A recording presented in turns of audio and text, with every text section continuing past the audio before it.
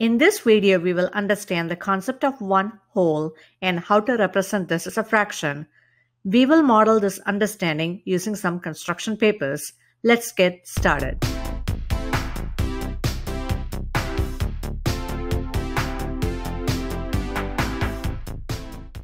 Let's look at this black paper. You would need 2 of the red equal parts to make one whole. And if you use a small yellow paper, 4 of these yellow equal parts make one whole. If I need to fill it with these smaller blue papers, let's see how many it takes to complete this one whole. So it looks like I would need 8 of these blue equal parts to make one whole. Draw a rectangle and shade in 2 parts of red. The abstract can now be written as 2 over 2. You needed 2 parts to make this one whole, and since both of them are shaded, read the fraction as 2 halves, and 2 halves equal 1.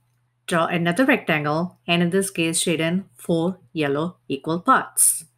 The abstract can now be written as 4 fourths, and 4 fourths is once again equal to 1 whole. Another rectangle, shade in 8 equal parts of blue. This can be represented in an abstract way as 8 eighths.